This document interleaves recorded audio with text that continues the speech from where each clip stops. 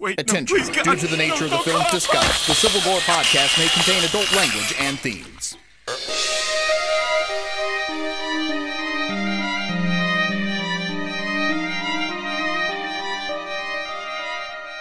Hey everybody, we hope you're having a fabulous October. This is your host Tim, and this is Civil Gore episode 31. And this is Brian, and that could not be more appropriate number, right? Because, of course, everyone knows our Christmas is this month, essentially, on October 31st. So it couldn't have been a better timed episode to be number 31 going into October after our exciting Steve-tember. Right, so we are actually recording this on September 30th, so our October has not quite started yet, but you'll be getting this episode on October 6th. So hopefully you're already out there hitting some haunts and doing some fun, scary stuff. Yeah, this is unusual. This is due to the my trip that I'm taking out to California.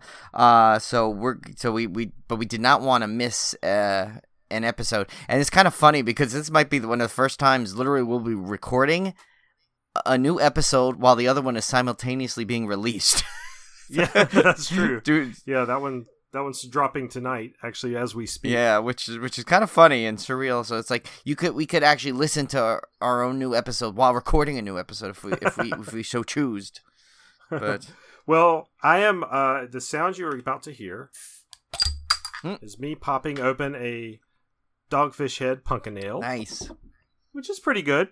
It's pretty good. It's not my favorite pumpkin beer, of course, of the season, but it's not bad. And it's one of the few I could find at my local grocery store, which has been really slack this year about getting their pumpkin beers in. I see what you did there. But I'm not bitter. Yeah.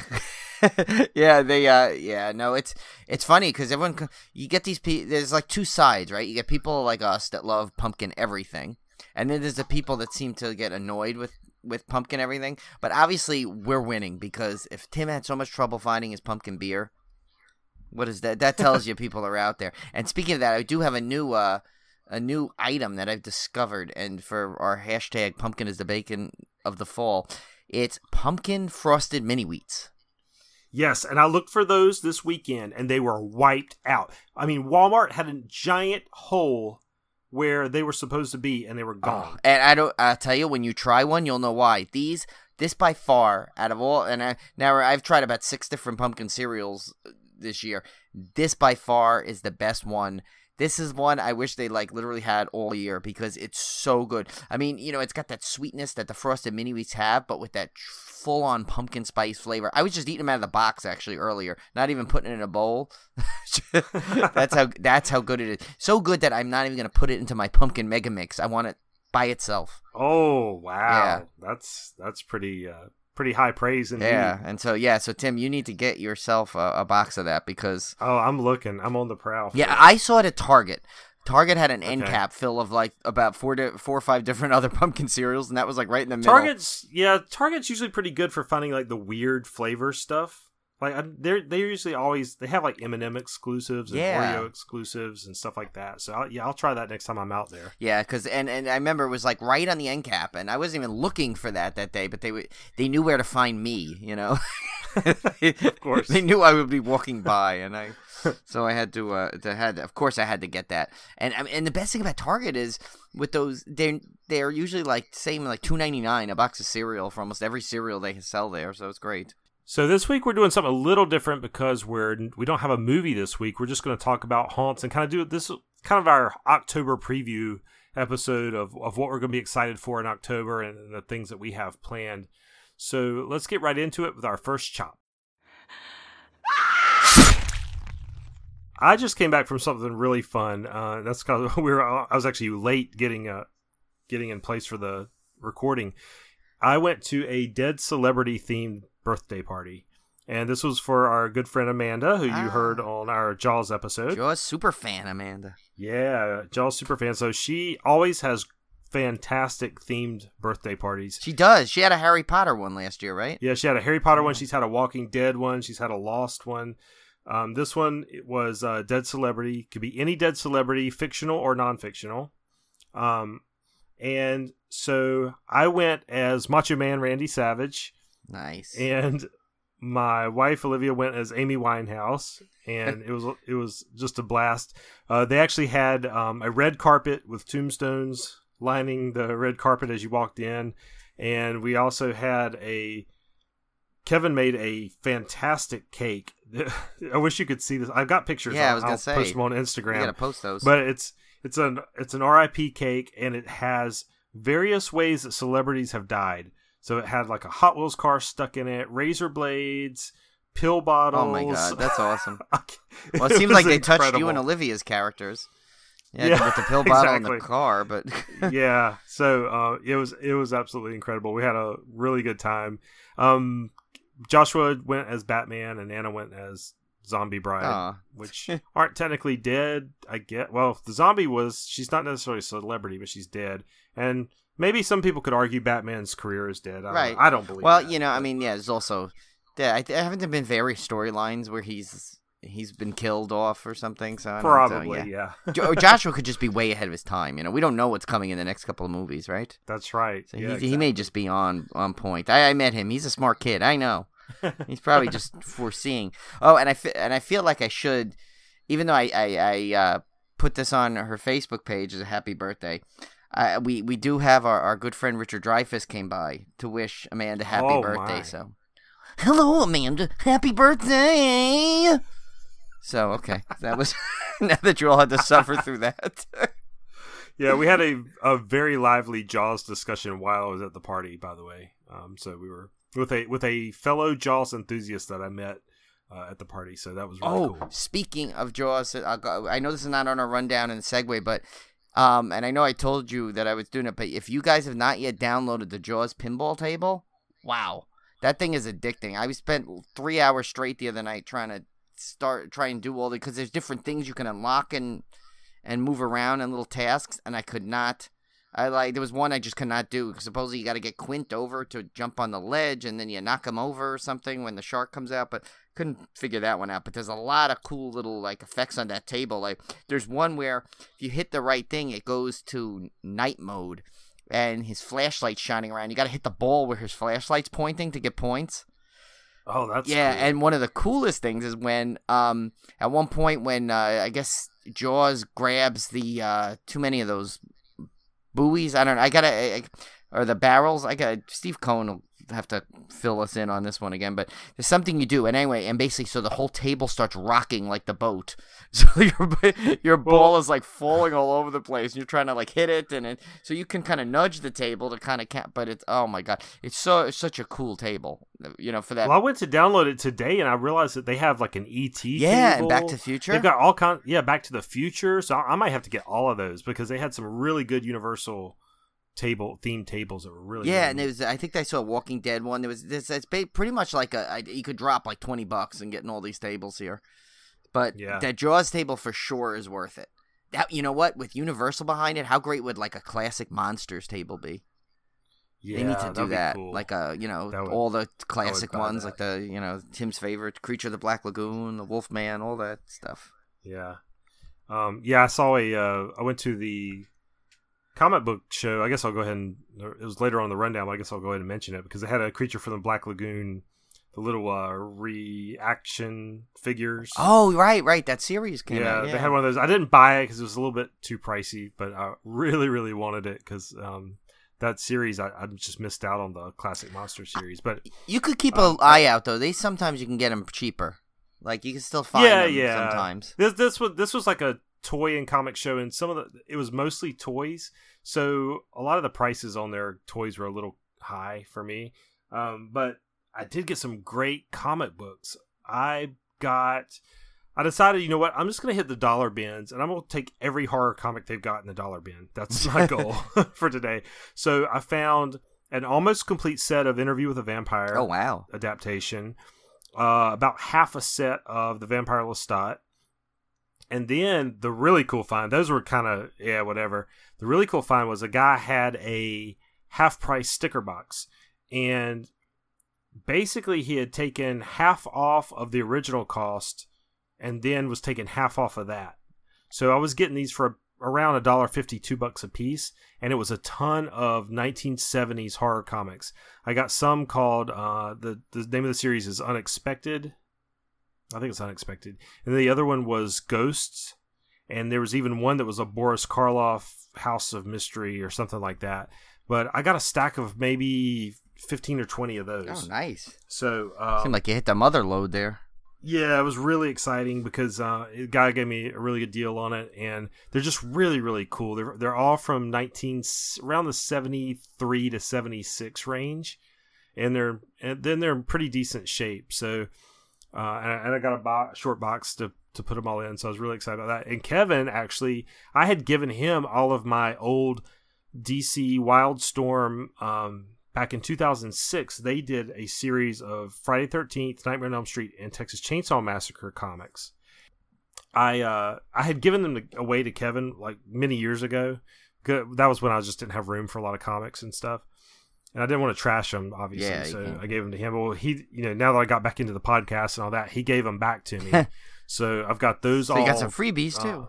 Got some freebies, so I got all that series, and I'm just gonna try to fill in the last couple I need for each of those.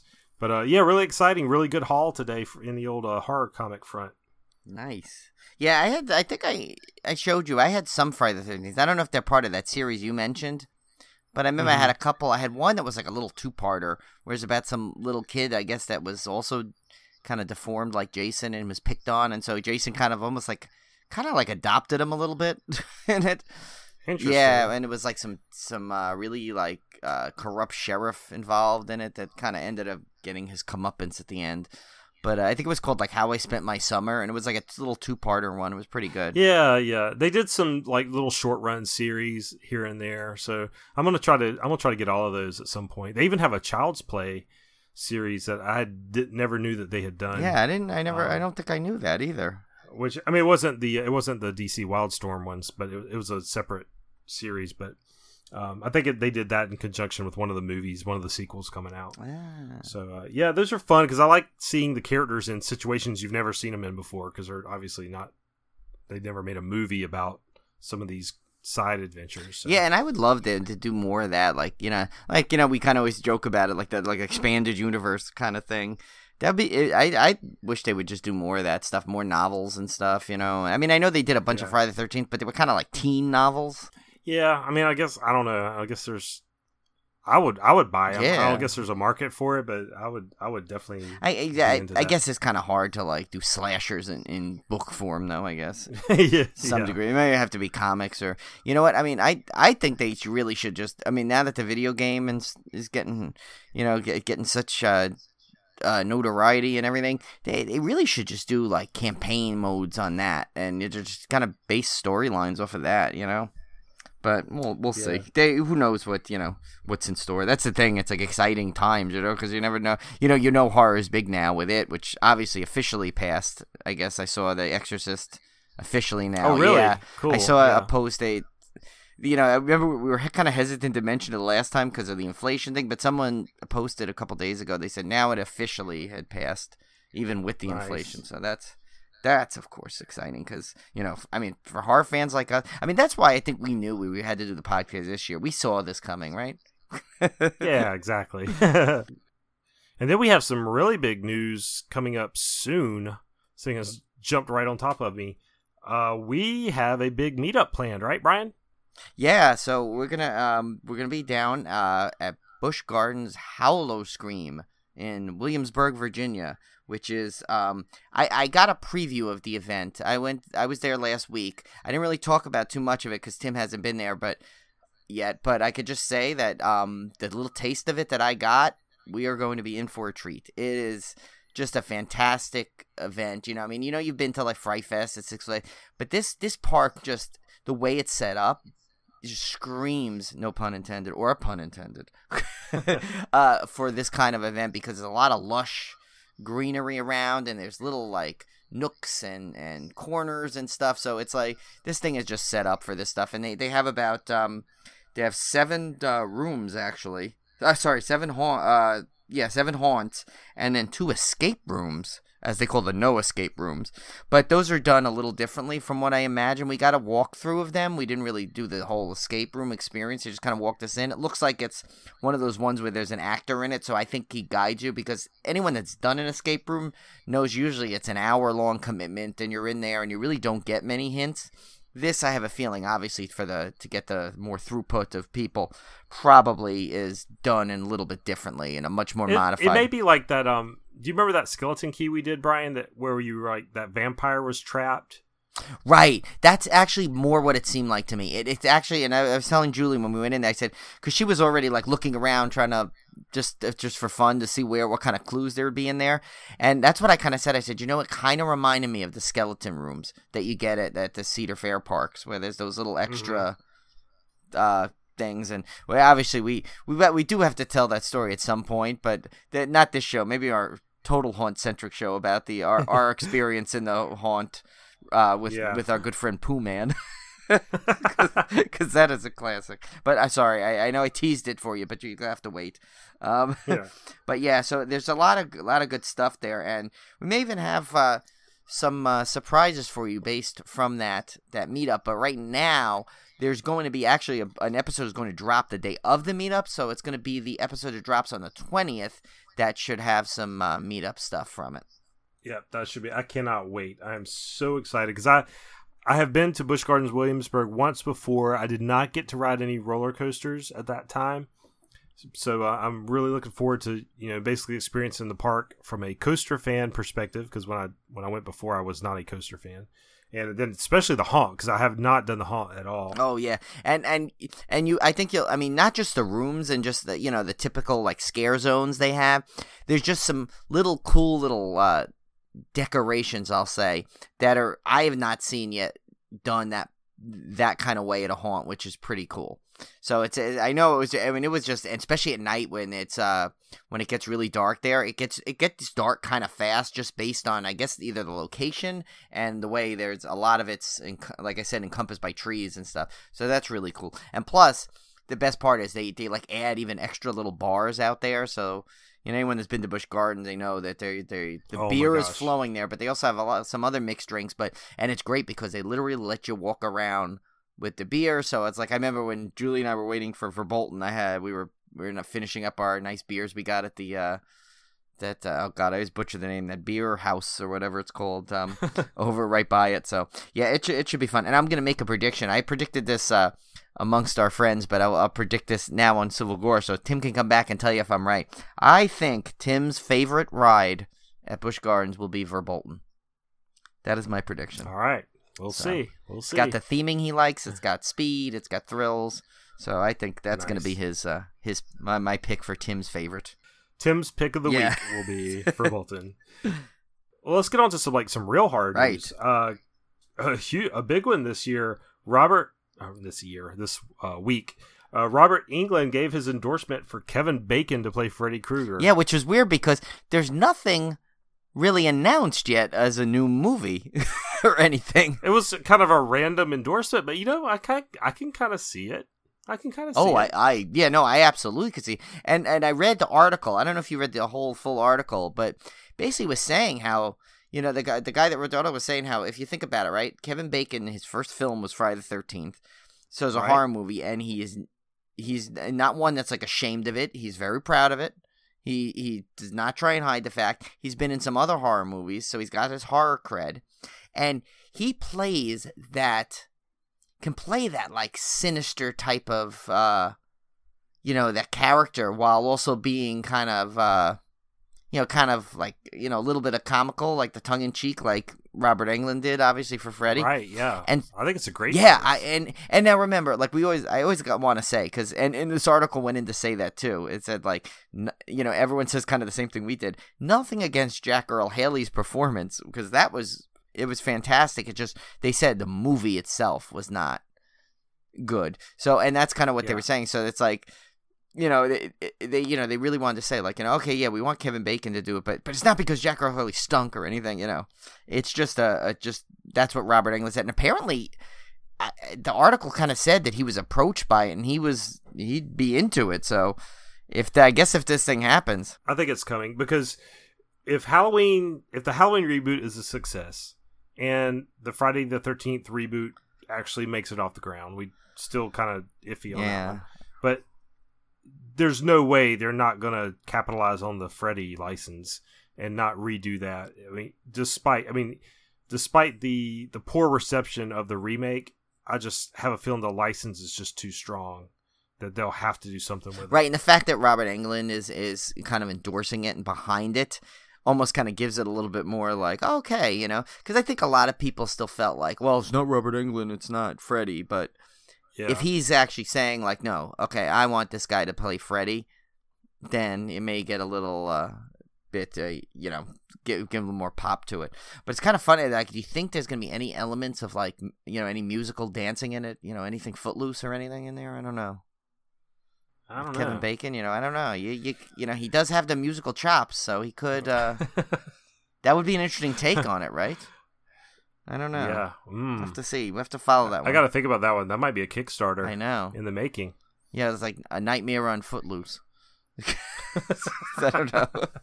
I think that's a nightmares that you and I have already spent more than 10 seconds talking about. Such a poorly exactly planned joke that didn't hit. But well, I was about to say speaking of something, but then I realized I had no segue. But anyway, TV news. You had watched something on, and I actually just added one to the rundown of something I saw really cool. So why don't you talk about Evil Things? Yeah, so this is it was funny. The way we discovered this show is my wife and I like to watch we used to watch that show, The Dead Files, on Travel Channel, and you know I guess we were flipping through the TV one night and we got to this, which kind of looked this other show called Kindred Spirits. It kind of looks like it, which is one of those things where they have two paranormal experts go in there to a house and they record it. And this one's a little different because they actually record the thing and then play it back live. And there was one where it was kind of creepy where they said, it said something like stop making noise or something like that, where they heard it. You kind of made it sound like it. I mean, whether or not you take that, all those shows with a grain of salt.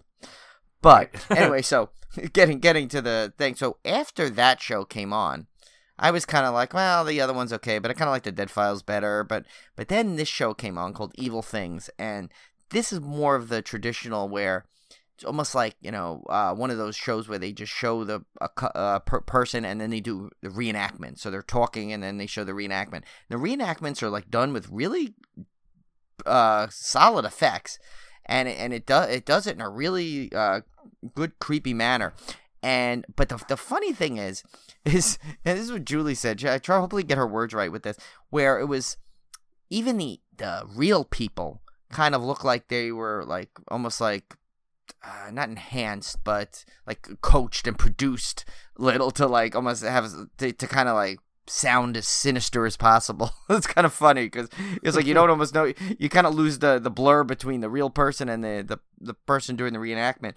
But some of the ones, the stories they have are really good, and there's 2 per episode. Like the one I just watched was super creepy, where it almost sounds kind of like a movie that, you know, a couple of horror movies that we've seen. But it's this couple moves into a new house, and I guess the husband's trying to clean out the attic.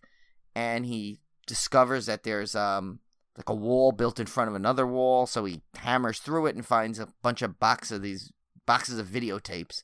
And so his wife wants let's just throw this out. This is garbage. But for some reason he feels like he has to watch it and he can't sleep at night. So he goes literally out to the garbage, gets these videotapes, brings them in the house, and starts playing them. And they're all literally just blank videotapes with a date on it.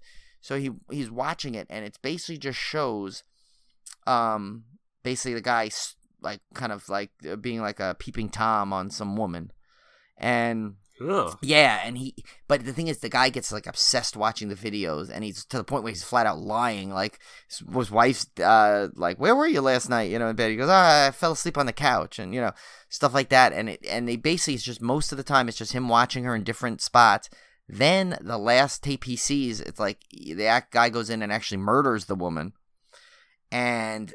But the whole time while that's happening, the wife who doesn't even know this is going on is literally getting haunted. Like windows are cracking, and at one point, apparently she was literally dragged through the hallway by her feet.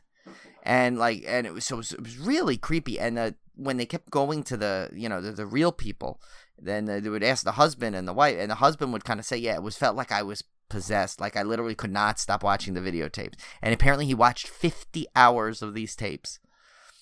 And so it's like really, yeah. And it shows after they have a little summary at the end, and apparently they ended up getting divorced because he was never the same after watching it. It's really, so it sounds like the plot of Sinister. It does. It seems, exactly like Sinister. Yeah, because remember that was like the thing. He was watching the movies, but. So, I mean, I don't know whether that's the thing. It's like, you take all these shows the way with a grain of salt. There was actually one right before it on the same episode, which was kind of cool. But again, this reminds me of a little bit of that short segment in VHS, the second one, where this girl gets into an accident and they give her a retina transplant, and she starts seeing the guy whose retina she took, like his crimes and everything. So, I don't know where, if these things are, who knows how real they are, but it's just done so well. So it's almost like you're getting to watch like a little mini horror anthology. So to me, that's fine. I don't care if it's true or not, in all honesty.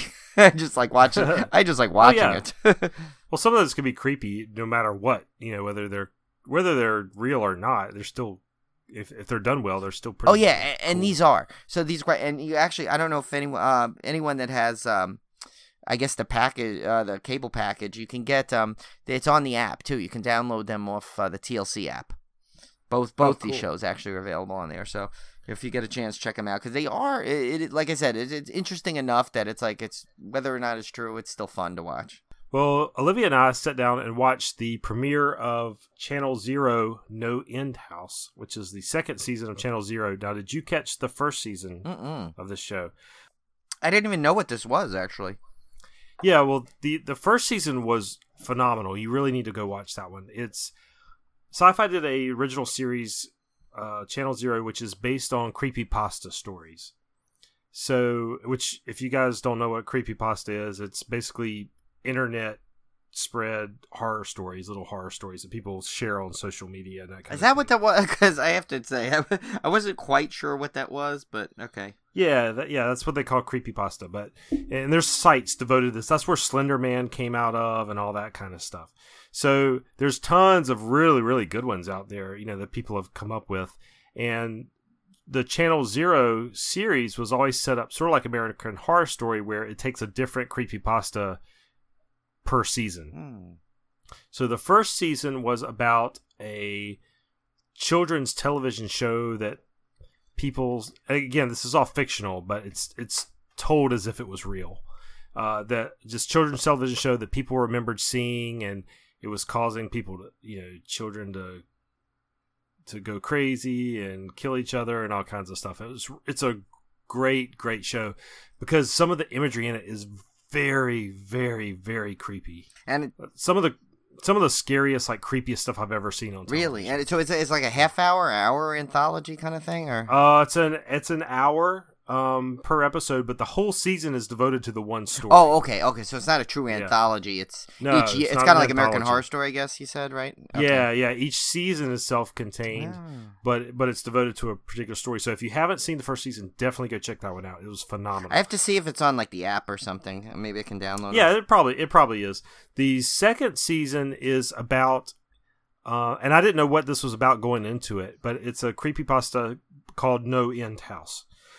And I've read the creepypasta since, and the TV series takes some liberties with it, but it's still a cool premise. And the idea is, at least in the TV series, is that there is, around haunt time, there's this haunted house, basically, that is set up. You don't know which city it's going to be in. They start promoting it through these weird viral videos, a couple of weeks before it appears. And when it finally does appear, they'll drop clues as to where it's going to be. And then when it shows up, the house has 6 rooms. And the claim is that nobody's ever made it to the 6th room. Oh, wow. I've already, excited to see this one. Yeah. When I saw this, I was like, oh my God, Brian's going to have a fit of it. I know. And the TV show is, main character is this girl named Margot. I don't know, Margot. Sorry. Yeah. Every time I hear Margot, I have to end... do that line from Christmas Vacation. Sorry. No, I'm all conflaborated or whatever. Anyway, whatever, that's a word. So Margot and her friends basically realize that No End House is coming to their town, and so they decide to go visit this thing. And it's like there's cars lined up along the street, and here's the house at the end, and it's super creepy house. Oh my God. And it's basically a haunt with 6 rooms, and each room gets progressively crazier. And supposedly nobody's ever made it to the end because they use psychological warfare against you. They play on your darkest fears. It's different for everybody. And the first episode was really, really cool. It's a little slow moving, but by the end, I was completely hooked. So I can't wait to see the rest of the season. I'm actually gonna see if I can if I can download any of these right away, because then I'm gonna with the flight tomorrow. I kind of want to see this right away now. Yeah, I believe you have time to catch up on it because, like I said, the second season's self-contained, so you can start watching that right away before the season 1 if you want to. And I believe there's only 2 episodes so far. Oh, okay, that's easy enough. I can get there. So so you can catch up. But yeah, definitely check those out. And the other thing I saw was Leatherface. Oh, right. So the long-awaited prequel. I still have to watch that this week. So my review, and I've seen this echoed in other places. It's a decent movie. I don't know if it's a good Texas Chainsaw movie. It's so funny. They can never get these right. Yeah, well, the first one. Here's the problem. Because the movie takes place, when Leatherface was obviously a teenager. Right. And, it starts off with basically the Sawyer family gets... goes a step too far. They get taken over by the authorities. The Sawyer kids get put into an insane asylum, basically. And they end up breaking out and kidnapping a nurse with them. Now, I'm not giving you anything away you won't see in the synopsis. Yeah, no, in the trailer, actually, there's one trailer I saw that almost does that. It basically verbatim what you said, what they show. Right. Yeah, so that's not a spoiler. That's just the premise you'll see in the movie. But it has all the hallmarks of a chainsaw movie. It's got the weird, the crazy, batshit crazy people. It's got the very brutal violence, all that kind of thing. But the problem is it doesn't really have Leatherface because this is a prequel. So that's kind of the problem. So while I enjoyed it at some level, there were times when I felt like, you could have made this, Wrong Turn 8 or something. Really? Because I don't know that I really, really connected it to the Texas Chainsaw Massacre when all was said and done. It didn't feel like, that prequel that just flowed right into the first movie and just felt like a part of the saga. It kind of felt to me like a movie where it really could have been any kind of clan of crazy people, like House of 1,000 Corpses or something else, where you just had this crazy family and this happened, and if you didn't brand it Leatherface, I probably would have accepted it and been, that was a pretty cool movie. They should have done like the now I don't know what happens, obviously I have not seen this yet, and you obviously don't, we won't divulge it if I am right based on for the people that haven't seen it, but I think they should have went the Rogue One route, where like you don't see him until the very end, and he just goes in there and slices up a whole house full of people in the chainsaw, like Darth Vader did. Yeah, and it just ends with him standing there with the chainsaw, and then it zoom. But I don't know.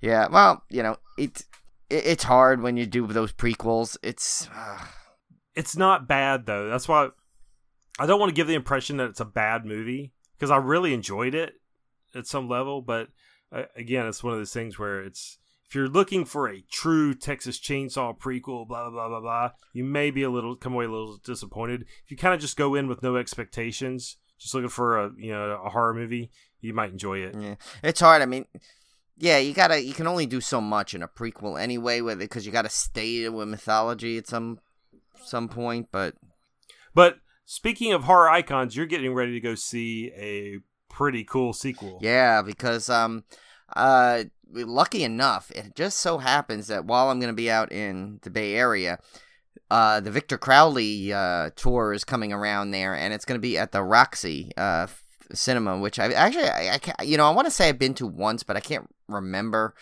But there's a lot of really cool old theaters out there, so I may have gotten confused with one of the other ones. But so I'm going with my good friend Paul, who is obviously the mastermind we've mentioned before behind our first chop sound effect, and he's a big influence to why I continued such my love of horror back in college. So we're gonna definitely have him on the show at one point, because we got plenty of stuff to talk about, and he's got a great sense of the horror industry too. So. But anyway, yeah, so I'm going to meet up with him. We're going to all go see it Tuesday night. So I'll give, in the next episode, I'll give a spoiler-free review, of course. And I can't wait, because I love that Hatchet series. I mentioned a million times that how much Adam Green in general is just one of my favorite directors. So this I'm kind of excited about, especially because this movie, kind of sprung upon us secretly, as we mentioned in the previous episodes. So I will definitely, hopefully, when I looked, Tim, I don't see it coming around North Carolina at all, actually. No, I've already looked. There's no dates I don't know why. Close, so. But I have a feeling it'll be something that'll be out on home release soon enough. I mean, it's going to just make its tour, and then it'll be out, and probably on demand or something. But speaking of on demand, I got to watch House's October Built 2, which kind of actually would have been better segued in if it's right behind your Channel Zero. I realized I should have tucked that in there, but because obviously if you've seen the first one, you know that there's like that kind of like rogue haunted house thing going around the blue skeleton. And I mean, this without giving anything away, this sequel is done a little bit. It's still found footage-esque, but there's some scenes that aren't found footage. They kind of sprinkle it in more of a like a drama version of it, or whatever, I guess, not drama, but you know what I mean, more theatrical of a presentation, but it's still, you still get this more of the same from like what you did the first movie. You love the first movie, you'll love the second movie. And so it's like I still love this one. This was so much fun to watch, because they go through the haunts, they go through all these events and everything, so it's cool. And one of the haunts, actually, I don't know if you guys watch the Travel Channel shows where they go around the different haunts, you'll recognize one of the ones they go through with the haunted hayride, where there's explosions, and it's a really high tech hayride out in the middle of nowhere. I know I've seen that one on Travel Channel, and it's cool that they actually have the movie going through it too. And yeah, and there's even a weird kind of a cameo by Kobayashi, as they ended up going to a zombie brains eating contest in there. Oh, and nice. So he's in there eating, and he plays himself, and it's kind of funny. So yeah, but if you like the first one, which I know Tim and I did, you'll love the second one. It's just it's more of the same, and kind of, but they take it up a notch, and it's really good. Wait, no, please, God, no, don't call up. So let's run through the Discmemberment for October 10th. These are the Blu-ray releases that are coming out this Tuesday. First up, we have Open Water 3 Cage Dive. It's right on the coattails of 47 meters down. Yeah. I didn't know there was an Open Water 2, much less an Open Water 3, but here we go. Yeah, there were Open Water 2 is a little differently than the other. I think it was like, it was people in the water again, but I think it was like more like a suspense where they were getting I think their boat got taken over by people or something. Okay. After the first one. The first one was great, I thought. Yeah, the first one was but really then good. now they're just coming out with them using the open water moniker now for anyone that wants to be in the water. It's kind of but we'll see. We'll let Tim read his description here. Yeah, so not my description. Whoever the yuckleheads that write these things. That's for true. IMDb, It's not so Tim. okay. Only when they're really good, we know Tim has touched on it. But but it's been more fun lately to just copy and paste. I them think, from IMDb, so. I agree. This one's well written, though. Okay, so 3 friends filming an audition tape for an extreme reality show take part in shark cage diving, only to be left in great white infested waters, turning their recording into life and death. You know what? It's probably going to be a fun movie. Probably not acted very well, and probably not even great effects. But I bet you it's enjoyable. Yeah. Like, I would watch it. I don't know if I'm going to go out and buy it, but I would definitely see myself, if it's on, stopping and watching it. Yeah. Oh, I like a good shark movie. Yeah, so. that's the thing. I mean, anything with sharks has always got that merit to it, you know. So Now, this is one I haven't seen, but I've always been intrigued by. This is the Poughkeepsie tapes from 2007. Am I saying that right? Poughkeepsie? I mean, I actually know where the town is. It's in, you know, they say Poughkeepsie, but I mean, it's spelled Poughkeepsie, so I don't know why. You know, it's one of those things where Poughkeepsie. Yeah, I thought you might know because I knew it was up that way. So, in an abandoned house in Poughkeepsie, New York, murder investigators uncover hundreds of tapes showing decades of a serial killer's work. See, that's funny. That almost is like that episode of Evil Things I just watched. That's kind of funny. That's where they got it from too. Yeah. That one sounds pretty cool. This one is interesting. The Lure 2015. In Warsaw, a pair of mermaid sisters are adopted into a cabaret. Don't hear that every day. While one seeks love with humans, the other hungers to dine on the human population of the city. So I guess they're like those typical sisters that are like different, you know, like the. Yeah. I bet you Patty Duke would have played them both if it was. Yeah. If it was Sally's always wanting to eat people. I just want to date people. Actually, you know what? If they went that route and made it really over-the-top comedic, I bet this might be the film of the year. Yeah. But something tells me they're I just not like how playing they it casually say, a pair of mermaid sisters. Yeah.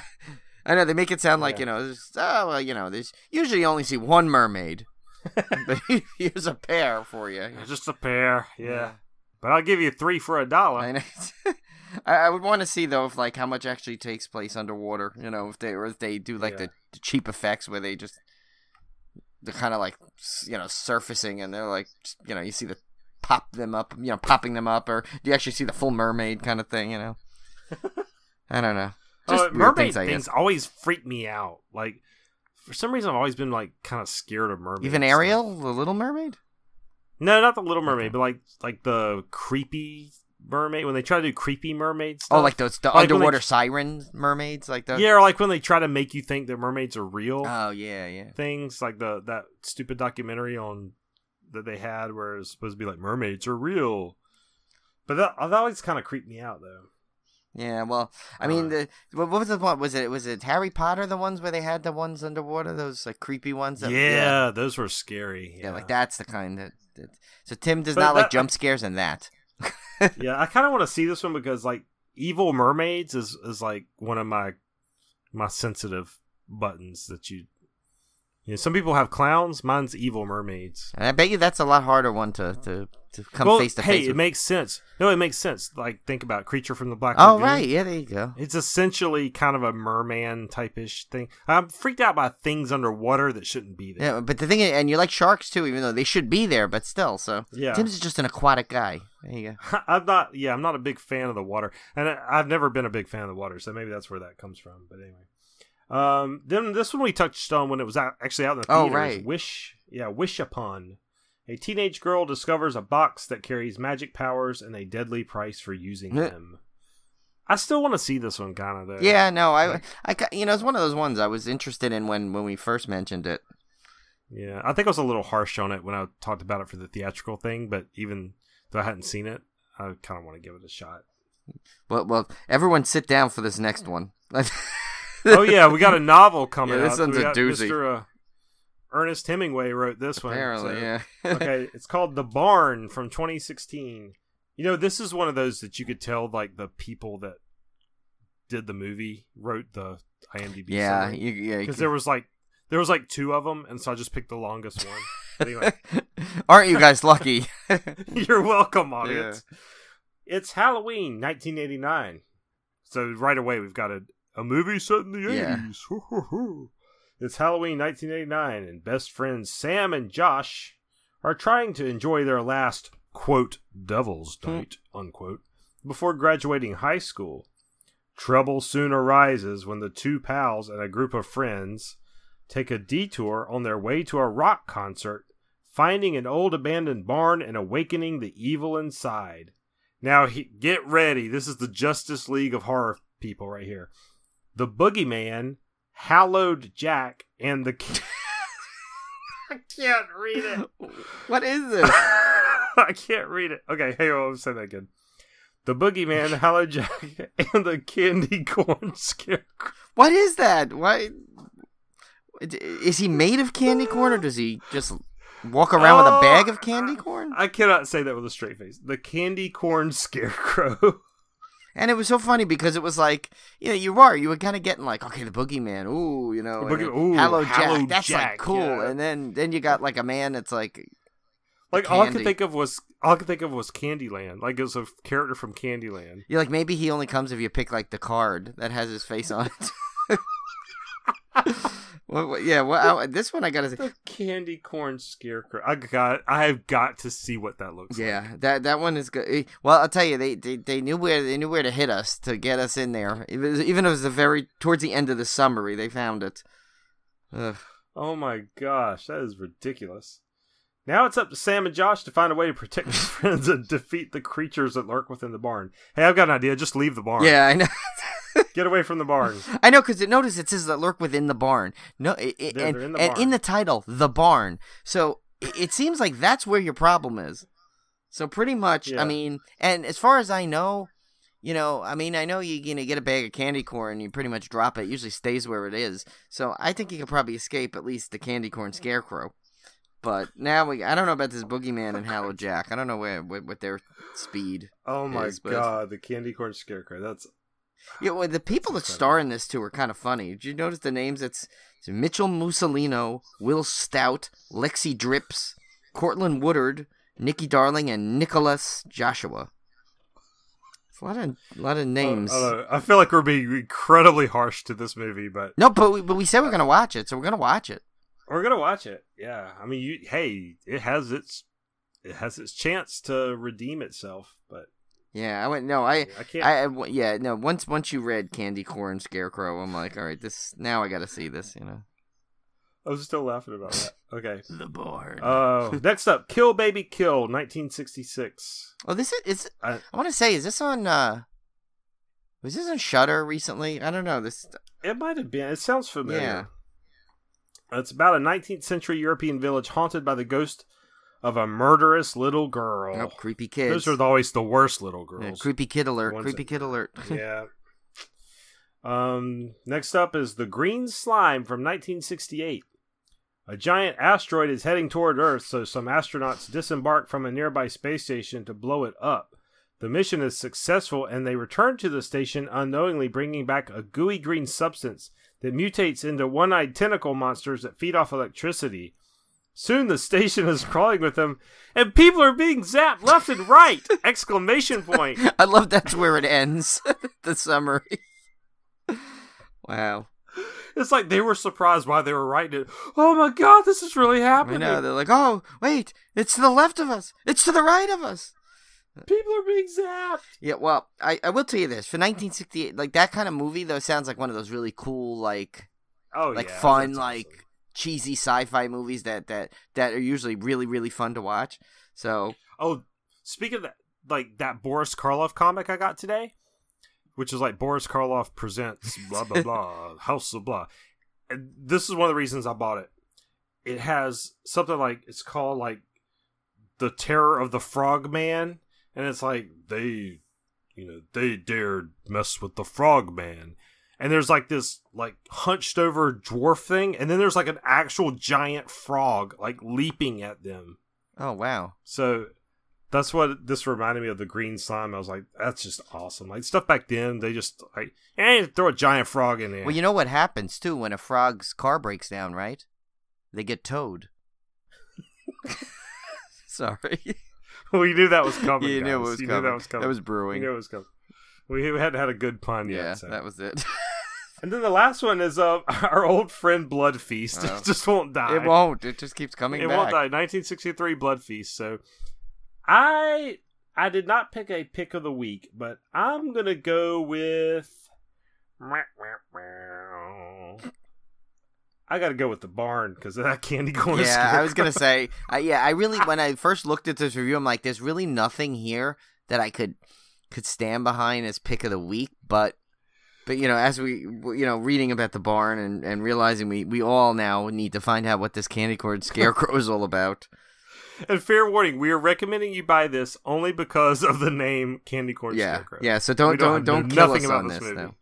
Now, I think it'd be funny if it was like the Scarecrow in the Wizard of Oz, and it was like singing around, like, you know, like if I only had a corn, you know, like maybe it's like a fun Scarecrow. You never know. My hand is made of candy corn.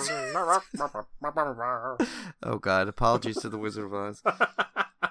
And Ray Bolger, right? Yeah, Ray Bolger. Apologize. Yeah, but we're gonna find out about this candy corn Scarecrow. Believe me.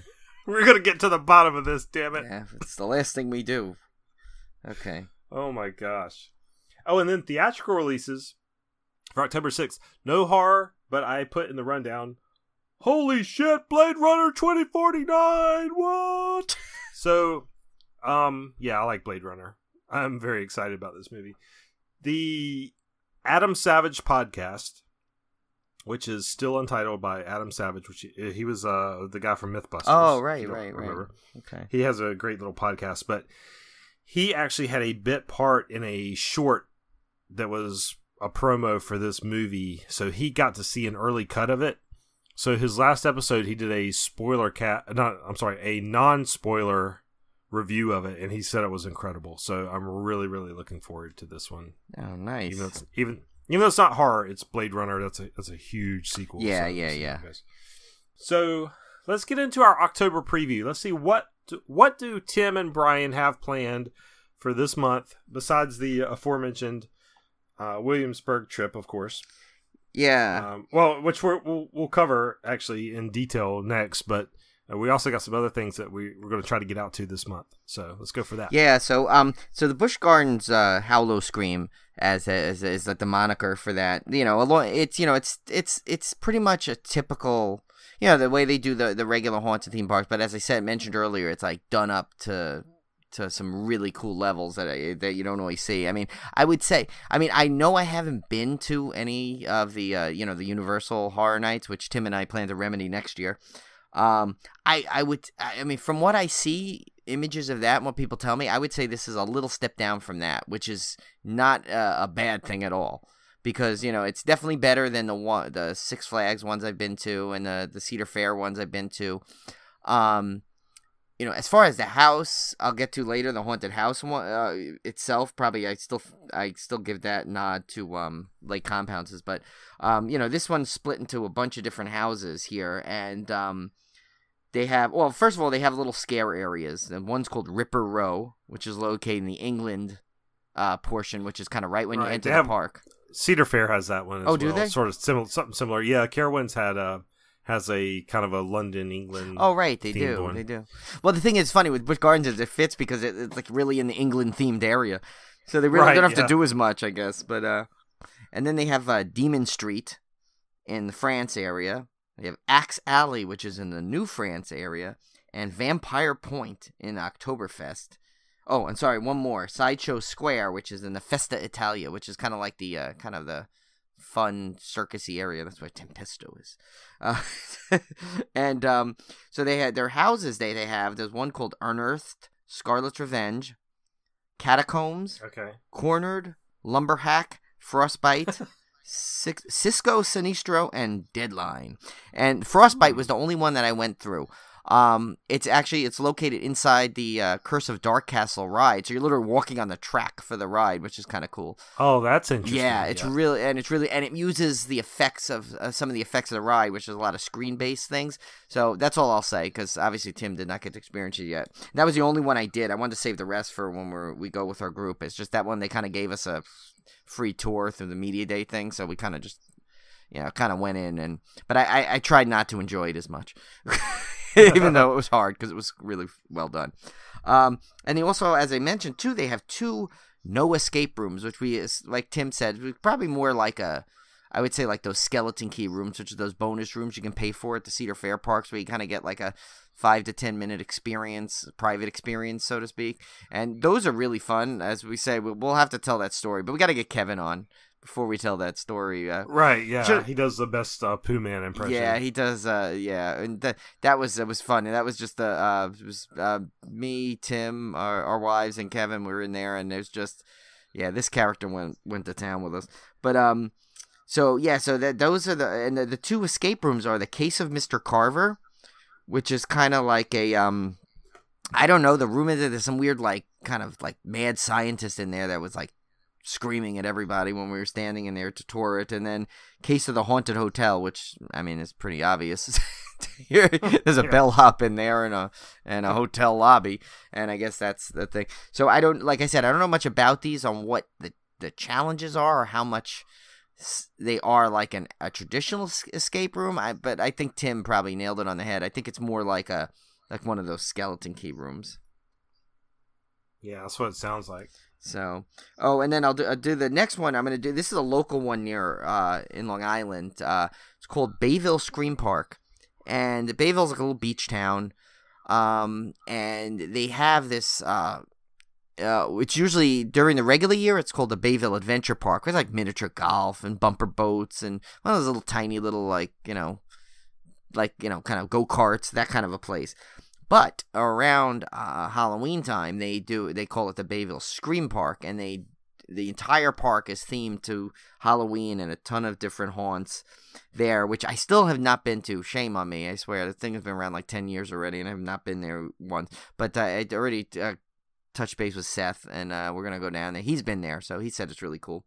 So the things they have there are the Cage, Temple Terror, Funhouse of Fear 3D, that's kind of like the run of the mill. A lot of places do that. Yeah, the 3D everybody's clown. got a killer clown. Yeah, and they always do it 3D because the makeup can come out at you, and it's all right. But the gimmick's kind of getting old. But Zombie Pirates, Bloodworth, Haunted Mansion, Evil Woods, and then they have something new, which I can't tell if it's a room or an experience, but it's called Scream Machine. So I don't know what that is yet.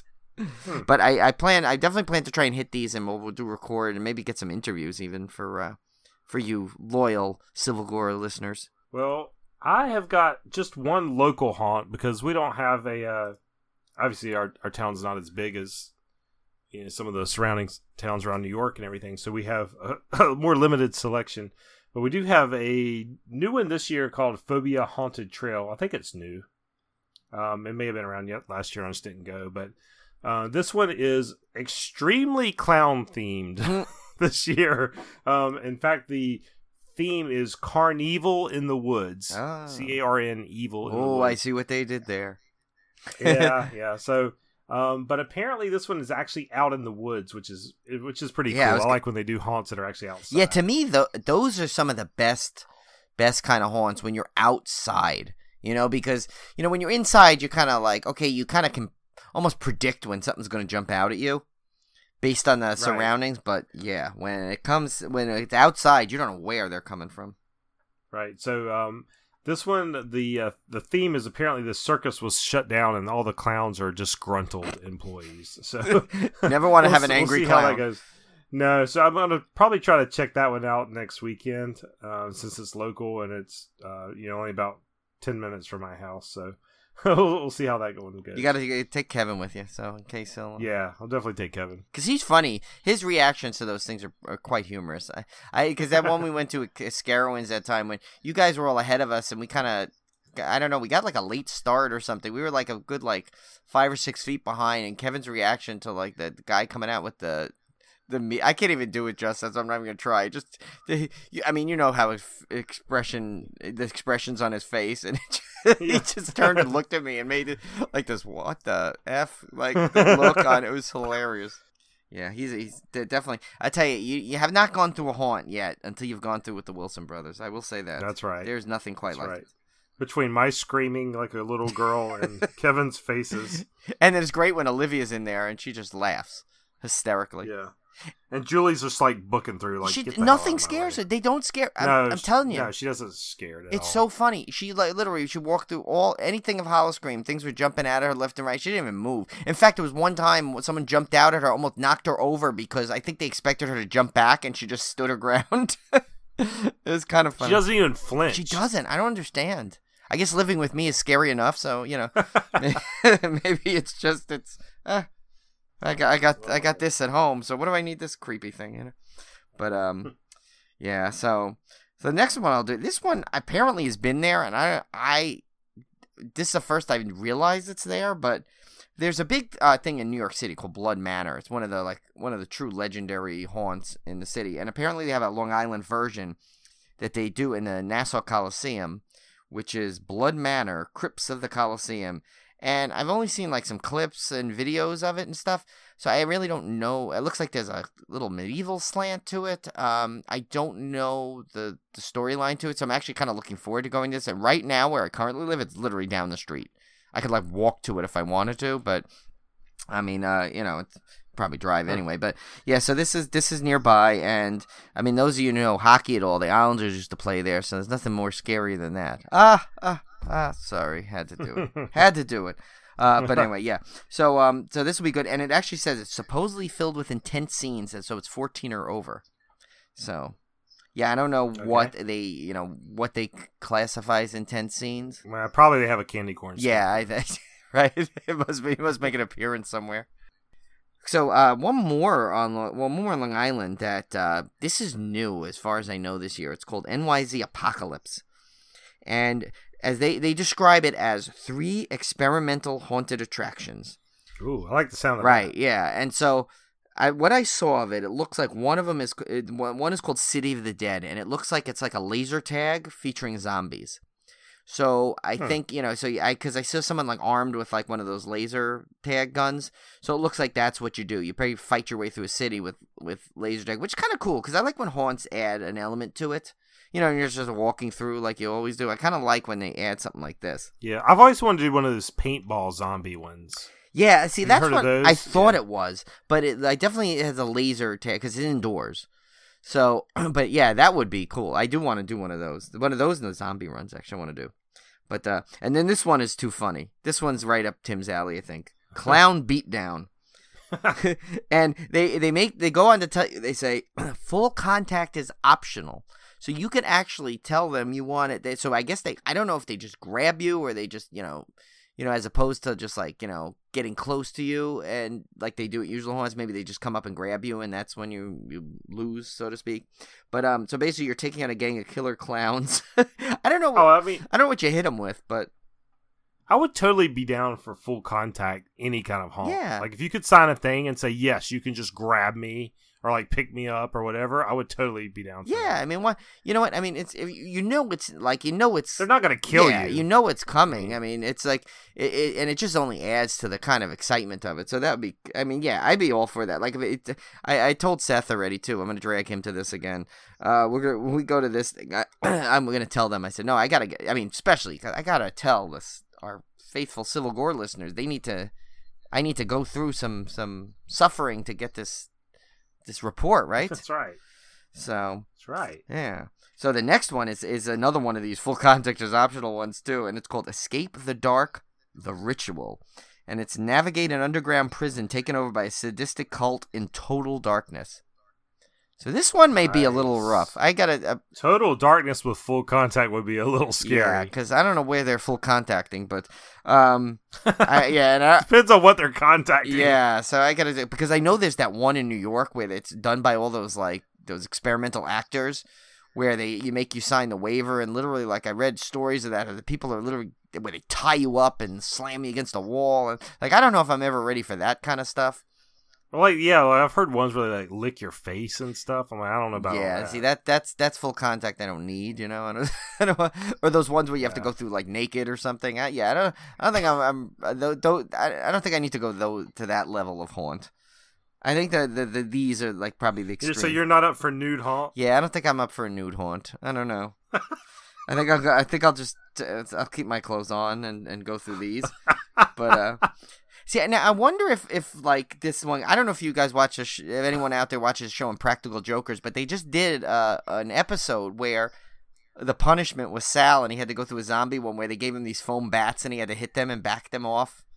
So I'm wondering if that clown one is like that, where you just kind of hit him with a squishy bat kind of a thing, which kind of be fun, you just kind of bop him on the head, yeah. I'll definitely report back. See, these are why I kind of wanted to we kind of wanted to go over this stuff because we want to kind of let you guys know, that hopefully we'll be getting some good content based on these. So, yeah.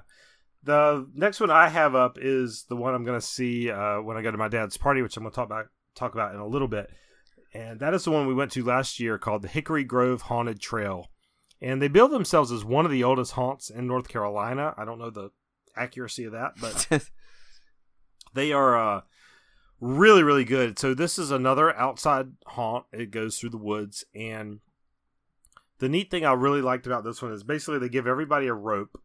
And so, I mean, there's one piece of rope, and there's like maybe 5 or 6 people that are holding onto this rope. So you can't let go of the rope.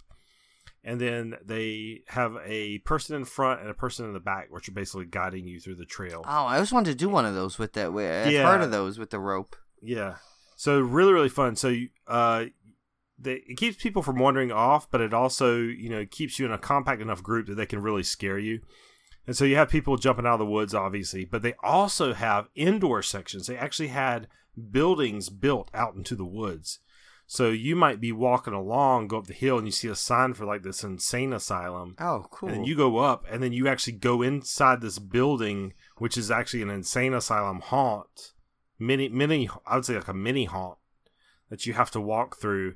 And then there was even one section where they finally say, okay, you can let go of the rope. And then you have to go through and navigate by yourself, which was really scary because you no longer have that comfort of that rope, and somebody in front of you and behind you.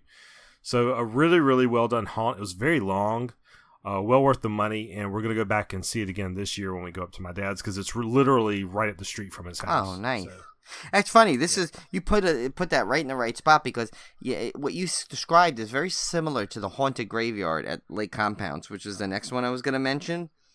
Because basically that park is a very small park, and this haunted graveyard is out in the back, so it's nowhere. It's like I guess the area they use it in is pretty much reserved for this every year, and it's very similar to that where you kind of start off, you go into this big area, you go into like a big building, but the thing is, then you go out and back in, so you're constantly kind of like it's basically I think 6 or 7 haunts connected, so it's like about a 45-minute to an hour experience, and it's connected by these outdoor sequences too, so it's kind of like the same thing where you're like in something, you're outside wandering a path, and then you're back in a house, and I remember there was one sequence last year. I think they change a little bit up every year, and actually our good friend Adam Beard was, as we're recording this, was just experienced it. Actually, he was saying how great it was. There was one part where it's total darkness, and you literally have to feel the walls to go. Oh yeah, that sounds cool. And it's really, really well done. And I think there's something over 600 actors inside through this thing. Yeah, and encompasses the whole backlot, I guess, of the Lake Compounds. And I tell you, and I think it's been shown on the Travel Channel a bunch of times. You can actually see a lot of videos of them, of little behind the scenes stuff, and they have actually this separate haunted graveyard website that shows you some clips and goes into some stuff. And yeah, so if you guys are in the Connecticut area or even like drivable distance, that it would be like, I know we don't really do a pick of the week for haunts or anything, but that would be, if the one in the tri-state area, the one pick I would have to make is try and get to that haunt. It's fantastic, and the park just does it up. They have some of the roller coasters running at night, total darkness too, which is great. So yeah, that's definitely a fantastic event. I can't wait to go again. So yeah, one of my goals is to get up to that for sure. Yeah, and it was the weekend of Chiller you could have went, but if we could have done that, so we'll do that one of these times. Don't worry. Yeah, and the last thing I had on here was, of course, the same weekend we're going up for the Busch Gardens meetup is also my dad's birthday. So he, for the last, and gosh, I cannot remember how many years he's been doing this, but it's been over 10 years. It's well over 10 years. He does his annual Halloween party at his house, which he calls Fort Wilson. He's got a big piece of property down there. And he always has a big combo birthday Halloween blowout party. And costumes are always mandatory. And he usually has a DJ or a band or something playing. But always a ton of fun. So we'll be... Unfortunately, we can't hit King's Dominion and the other stuff we had planned for that Saturday when we were on the meetup, but instead we're going to be driving to Charlotte and going to that. But it's always just a really, really good time. Yeah, you can't miss that. You can't. Yeah, my dad is a Halloween nut. He loves props. He loves theming. So he has his entire barn decorated for Halloween. he used to have horses, so each horse stall is decorated with a Halloween scene. Oh my god, I got to get up there inside. for that, or down there. Yeah, you got to come down. Yeah, you got to come down for that at least one time. Everybody needs to experience one of Dad's parties. They get pretty crazy. In fact, one year he even had a haunted trail out in the woods. He's still got some props and stuff out there. He has an old hearse that he bought. Oh wow. Actual hearse that he themed up, and it's got all the cool little skeleton window knobs and all kinds of cool stuff on it. So I definitely tell where I got my love for horror from was Dad. So we'll be hitting that, and like I said, going to the Hickory Grove Trail haunt while we're up there for that. So that should be a really, really fun weekend, and looking forward to it. We might have to do a live Civil Gore recording from your dad's party one year. Oh yeah, absolutely. That would be epic. That would be fun. Yeah. Yeah. We'll have him on. I've had and my dad is completely like, the more friends you can bring, the better. It's like, he is all about bringing people. So anytime you want to come, for sure. Oh yeah, well, I know Seth's been dying to go. He wanted to come this year. Remember, he's like, I'll come up this year, and I'm like, yeah. Seth's like, well, come on, let's go, and I'm like, yeah, well, it's, it's it's in Charlotte, right? I think Seth forgot where it's a long where ride. that is, but yeah, but no, we'll maybe, who knows, maybe next year we'll be able to plan that, and we'll do a live show from Fort Wilson. Yeah, it's a yearly event, and as long as my dad can physically do it, I'm sure he will be doing it. So you'll have plenty more years to give that a shot. Does he have a prop of the candy cane scarecrow? No, but he does have a life-size Freddy Krueger. Oh, nice. Yes. Is he doing stand-up comedy, or is he just there? No, he's just okay. Now, last episode we promised about our October horror movie challenge, which is actually already underway. We've already posted it to our Facebook if you haven't seen it already, but we decided we'd kind of go through some of these fun ones just to give you an idea. If you have not seen it yet, go out to Facebook, look at the list. This is just a fun challenge. It's not for a prize or anything. It's just kind of for fun. And we basically came up with 31 achievements, if you will, if you're familiar with Xbox achievements. Yeah. And you get to pick the film. That's what's unique. You don't have to watch what we want you to watch. You just have to watch a film that meets the criteria. And we have one for every day in October. You don't have to do them in order. We just came up with 31 just so you'd have one per day if you really wanted to be aggressive. Right. About or, this. I mean, if if you got a slow weekend, you want to do all 31, Yeah, exactly. Go right ahead. Good luck with that. Yeah. But we themed each of these after, we kind of tried to put some inside jokes for our longtime listeners in. And so, Brian, if you want to go through some of these, just to give you an example of what we're talking about. Yeah. Well, like, if you notice, obviously, this number 2, we have completely blartsfamous, which we thought would be unique. You have to watch a horror film featuring an actor or actress who has also appeared in Paul Blart 2. So, as you know, that's for long-time listeners, that's been a running joke since the beginning of this podcast, I think. And so we thought that's what we kind of wanted to go for. We wanted to make it very podcast-centric because there's so many of these out there. We wanted to be a little different and a little fun, kind of match the theme of our podcast. Yeah, one of my favorites is number 14, called Great Podcasting. And you have to watch a horror film with a character named Tim or Brian. Yeah, so that shouldn't be that hard. I would think there's got to be. There's got to be. Yeah. But I mean, I say, I don't know. How do you feel about this? I don't know. This might be a stretch because technically the character is not Tim in it, but Blood Harvest does have Tiny Tim starring as Mervo the Clown. Does that count? Judge ruling, I would give it to you. Okay. I'd give it to you. So there's a hint. We'll give you a hint on that one. Even though I would try for something more challenging for sure. We might change that. I might say a horror film with a person or character. There you go. So it could be an actor. There you go. Good idea. Of course, this will be changed before you hear this, so. Yeah. So we just retroacted. We just retconned our own horror movie. Yeah, we back in time. Or it was like the Bill and Ted, right? They always just go back. They like just say, "Oh, remind me to remember this." Boom, here's a pencil. Let's see some other fun ones on here. Watch a horror film released before 1950. That one's called Stars of the Silver Scream. Yeah, I like that one. Or this is actually one of my favorites that Tim named. Your Career is Dead, with a horror film featuring an actor that has won an Oscar. I already know one that we've actually mentioned on this show. It's in part of one of our summer slaycation ones. That's pretty easy to figure out. As far as puns go, this was my favorite. A film featuring a horror movie icon, such as Robert Englund, Kane Hodder, or something, in a non-iconic role, and the challenge name is Anything You Can Do, Icon Do Better. I know, that was a good one. Yeah, this really was not meant for you guys, actually. This is more for me and Tim to just have 31 pun chances. I mean, yeah. That's exactly right. Yeah. No, but yeah, no. Some of these are. I mean, some of them are pretty straightforward. Obviously, we have a horror film based on a novel, which was the book was better than the movie, which is kind of funny. Stuff like that. So there's a lot of basic ones here, but we obviously wanted to pepper in a lot of the more personal ones that would be more fun for the podcast listeners. And 24 though has got to be the most podcast centric one, don't you think? Oh yeah. Which of course is Dulcet Tones. That's a horror film prominently featuring music, right, such as a musical or a rock band.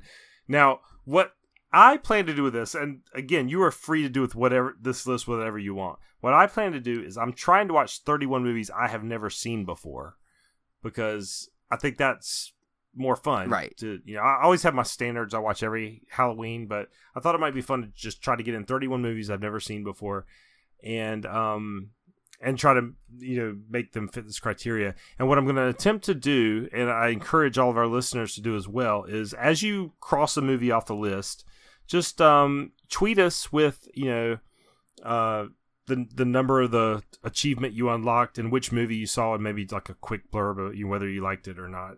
So, for example, if I watch one for a film before 1950, I might just say number 16 Civil Gore horror movie challenge. I think we had hashtag CGHMC or something. Yeah, that. It'll be on. You'll see it on the list, of course. Just hashtag it so we can find it and just tell us a little bit about the movie you saw, just to generate discussion and generate so you get ideas from what other people saw, and feel free to borrow other people's movies and that kind of thing. And also, we're looking forward to seeing that, because there could be movies that we never even that caught our eye yet. And one of you guys will tweet it out to us. We're like, oh, okay, there we go. Let's watch that. Yeah. It's funny. Some of them I'm looking at. That one with the just because the way I tend to watch movies, that anything you can do, icon do better. That'll be probably one of the more challenging ones for me, because pretty much I've tried to actually seek out all the Kane Hodder films. And all the Robert Englund films, even if they're little bit parts. Usually, if I see it featuring Robert Englund, I usually watch it. So it's I may have to delve deep a little bit into maybe something that Gunnar Hansen did, or. Or you could do even I would consider Jamie from Halloween. Oh, right. Oh, she's been in a ton. Yeah. Oh, that's true, because now that now that you said that too, in case you guys didn't do that one yet, obviously, the icon may not necessarily be the killer or the right. villain. I mean, that's true, because I'd argue that Tommy Jarvis is and really you can pick any one of the three Tommy Jarvis. Jamie Lee Curtis. Right. I mean, there you go. She has done some horror films that I had never seen, like that Road Games I just watched on Shudder. I had never seen that one. Yeah, and she's been in and did some earlier ones in her, when she was early in the Scream Queens. I mean, granted, everyone's known about them, but maybe you didn't see it. Now's the time. So yeah, that's true. I didn't even think about it. See, this is why this is a good thing that we put this segment in, because you may be stuck on a few, and that's a good way to look at it. Most people probably will kind of narrow it down to, I'm going to look at, okay, let's see, Freddy, Leatherface, Jason, but. Yeah. And I realized that 31 films in 31 days is tough. That's why it's a challenge, and that's why a lot of these challenges are out there. But if you started early or finished late, nobody's gonna tell on you. Yeah, we won't even know. Yeah, we won't even know. So just send those in. I think that'll be a fun little thing to do. I mean, in all honesty, I'm going to be pressed for time, just because with the move and everything coming up and all our events, it's I'm okay, when am I going to get time to watch 31 films in here? But I do have a couple of 2 flights, which is good. So that'll make probably get a couple in then. So right, there you go. So we're going to save our beer pairing and trivia next week when we actually have a movie to pair it with. This is kind of, originally it was going to be a mini-sode, but it kind of turned into a full episode, just kind of an unconventional one. But we hope you guys are having a great October so far. We got a few more weeks left, so lots of fun to be had, lots of good content to be had, and we'll see you soon. Yes, and remember, keep your eye out for the candy corn scarecrow.